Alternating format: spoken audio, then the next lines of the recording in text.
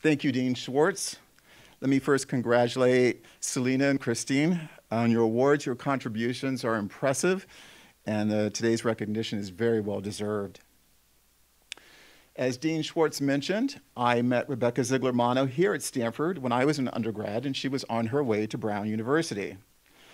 I noticed right away how Rebecca easily connects with people, enjoys meeting new people, and has a genuine curiosity about their backgrounds.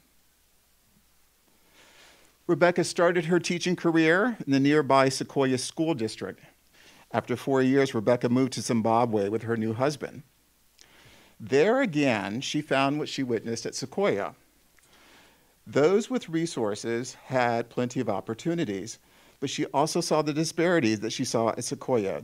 Those without resources had few opportunities, or none. So Rebecca took action. 20 years ago, Rebecca started an international education program at the United States Embassy in Zimbabwe in the capital Harare. And the program is called the United States Achievers Program, USAP.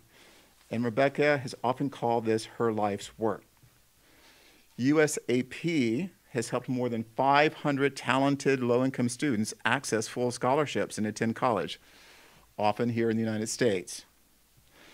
I'd like to give a special welcome to several of the USAP students who are here with us or watching today. Welcome.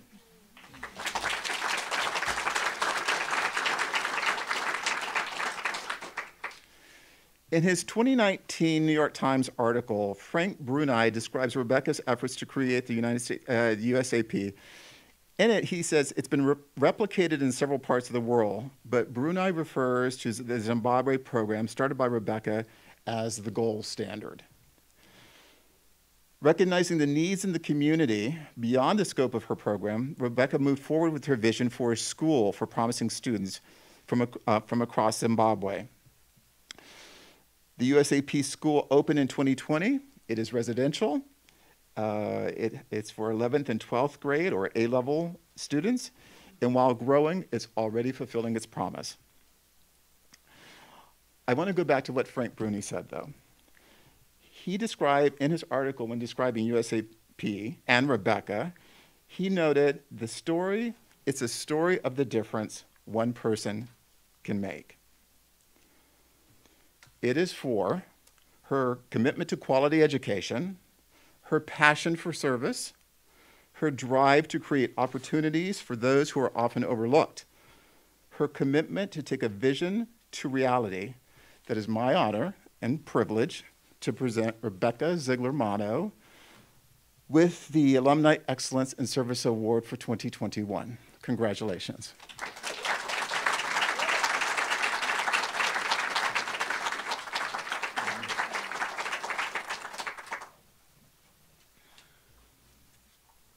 Thank you so much. No human is limited. Anyone who knows legendary Eliud Kipchoge, the marathoner about whom the recent film, The Last Milestone, was made, will recognize this statement. Indeed, talent is evenly distributed around the world, but opportunity is not. While the setting here at the Stanford GSE would conjure up pedagogical theories and metadata analysis, all referred to my comfort zone, that of storytelling, sharing with you about USAP Community School in Zimbabwe and stories of a few of my remarkable students, as really this award is for and about them. In January 2020, just in time for COVID, we opened USAP Community School, a Quaker boarding scholarship high school in Zimbabwe for high-achieving, economically disadvantaged students, founded from the college access program I had started 2 decades earlier. The core of our curriculum is developing students into ethical, open-minded, critically thinking problem solvers to apply their education not only in aid of themselves and their families, but also in aid to solve the problems facing their country.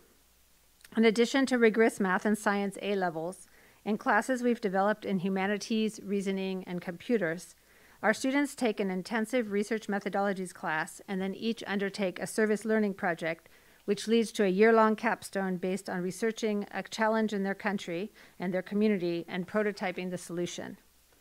When COVID hit, most schools in the US shifted their classes online to Zoom or Google Classroom.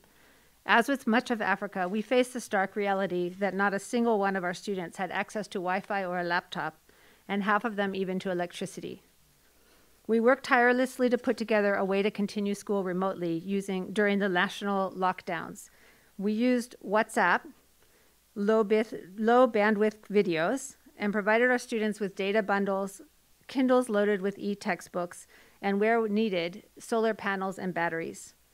Schools continued to meet on WhatsApp daily from 7 to 1, though students accessed with varying regularity depending on their location, their family situation, and their home realities in high-density townships, rural villages, and Zimbabwe's one refugee camp.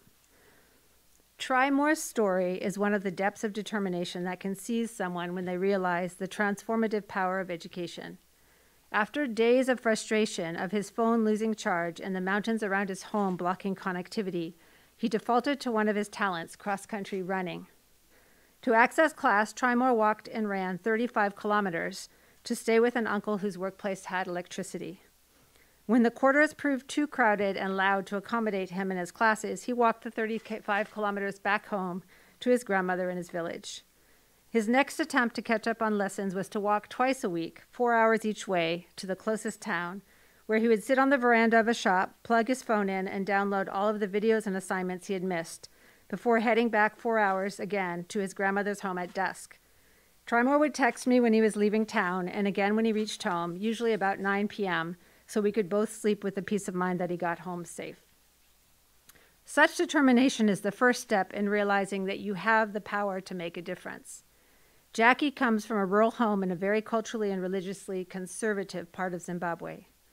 Most girls in her village leave school after grade 7 and are married by 15. Not Jackie. When she returned home during the COVID lockdown, she arrived to mourn the death of her 9-year-old cousin to cholera. Research led her to realize that his unnecessary death was a result of contaminated water supply and the open defecation system practiced by her village that she despised after experiencing flush toilets in town and at our school. Jackie started by clearing the bushes and cleaning around the village well.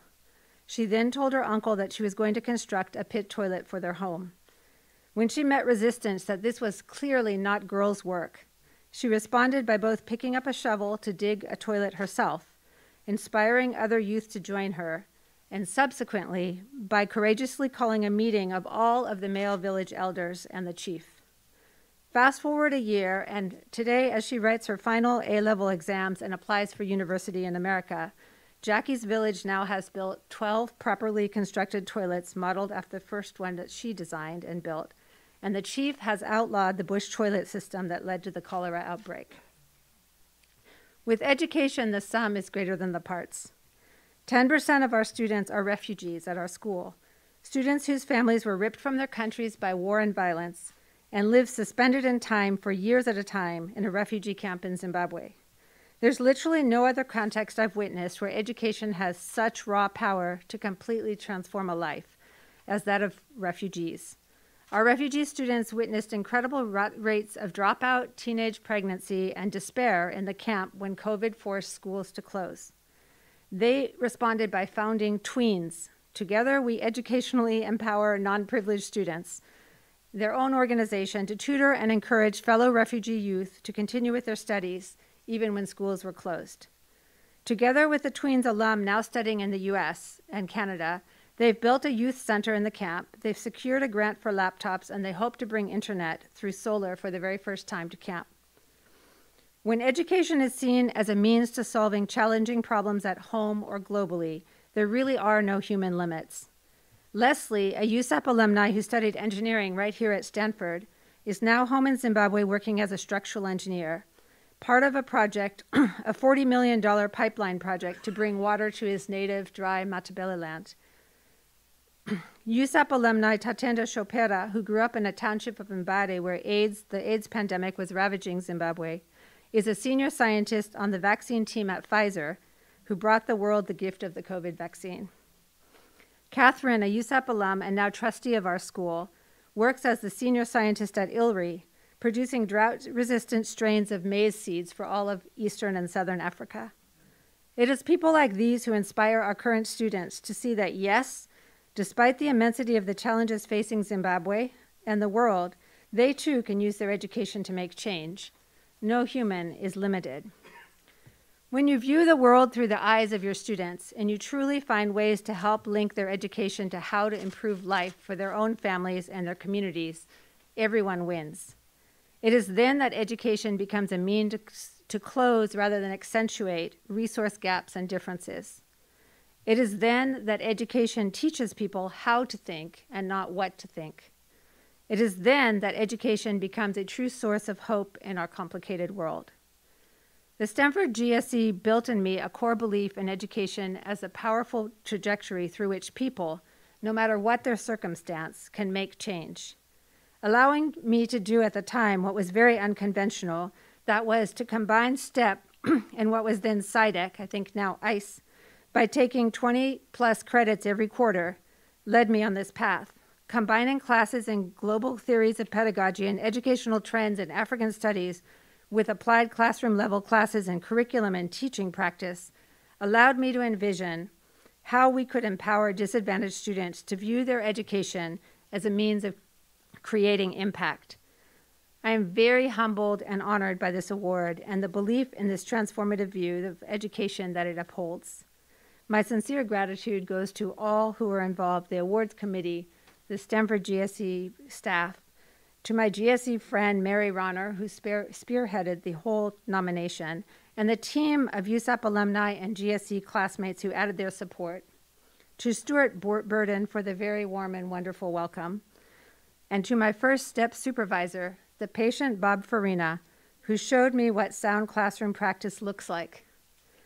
And finally, to my friends and families who have never stopped supporting my crazy ideas and dreams. To close, I thank over 20 years of students for showing me each and every day, continually, that truly no human is limited. Thank you.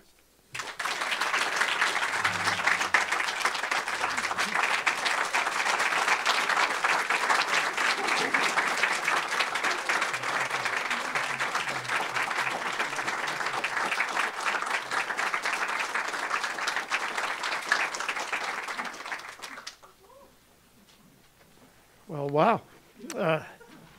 So let's see, what does it take? It takes inspiration, proper values, knowledge, strategy, good cause, and I think adding to the list, willpower, right? Just a lot of willpower. So thank you very much. So this brings us to a close. I want to thank you all. I want to thank you all for being so giving. By being so giving of your heart to education, to others, it's what opens you up to the warmth of this event. I hope you had a chance to feel it. So one final round of applause. Thank you all.